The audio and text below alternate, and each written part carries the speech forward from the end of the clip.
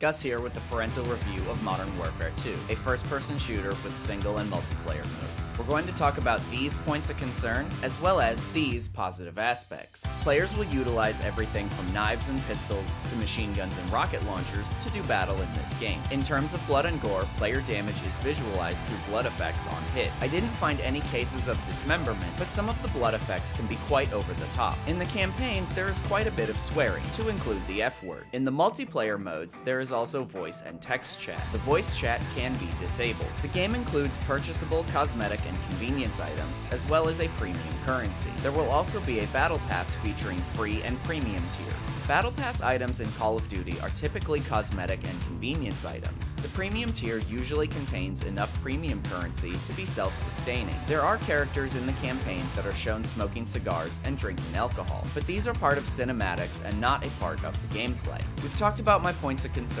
but I think there are some positive aspects worth considering as well. If you're enjoying the review or if you think it's been helpful, please hit the like button. The campaign mode for this game is extremely light on representation for women, only having 2 in the story, neither of which are playable characters, both of whom get taken prisoner. The multiplayer does have female characters that are playable, and these characters are not weaker than their male counterparts. If you're not sure if this game is right for your family, check out this playlist here of similar games that you might want to check out instead.